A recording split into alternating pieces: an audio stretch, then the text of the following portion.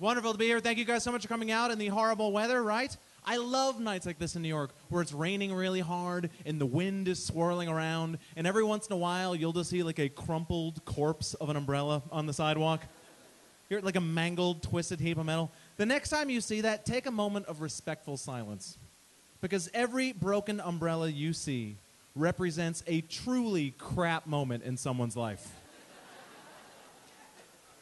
That is a catastrophically bad moment, because that's not a casual event. Like, hey, fellas, look, my umbrella turned inside out again. I'll just delicately place that here and go about my day. Tra-la-la. It's never that. It's usually somebody like, screw it, this ends now. I can't even get to a garbage can. Screw it. There's a garbage can roughly every 30 yards in New York. So when you see an umbrella on the sidewalk, that is someone who simply said, no mas. C'est fini. And it's never on your way home. It's always on your way to somewhere, like a job interview or like a first date, and then the one spoke of the umbrella breaks, you're holding it up with one hand. I'm not a religious person, but if there is a hell, I believe it is walking up 10th Avenue in New York City for eternity in a rainstorm, carrying a $4 Dwayne Reed umbrella. Forever and ever. Now, I don't know how many of you are familiar with Latin music, but for those of you who don't know much about it, merengue is the world's worst music. No. I'm not saying it's bad. I'm just saying it's truly awful. And that's not a racial thing, because listen, I like salsa.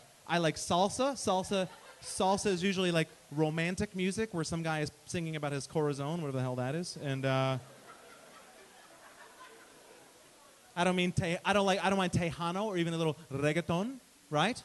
But merengue, for those of you who don't know, is something different. Merengue is usually one musical phrase repeated about 40,000 times.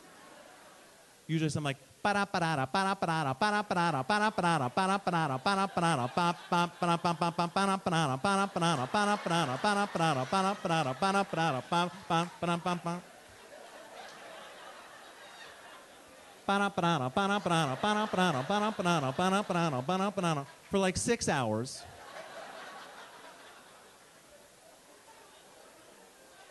And then you'll have a guy who will shout some stuff in Spanish, and then a group of guys who will repeat what the guy just shouted. So we'll be like, Barrero, Barrero, Barrera, Barrera, Barrero, Barrero, ba ba ba ba ba Barrero, Barrera, Barrero, until I put a shotgun in my mouth. That's the general thrust of a merengue ditty. People, I do not claim to be an expert, okay? I am, my Latino friends, and I believe they're here, they'll say, well, you don't get it. This is dance music. You're not supposed to analyze merengue. You're supposed to get it up and dance to it. And that's fine, but that's all well and good. But I'm telling you, when I walk into my local bodega to buy toilet paper and Chips Ahoy, nobody's dancing, okay? It's just a cat sleeping on a 5-pound bag of rice.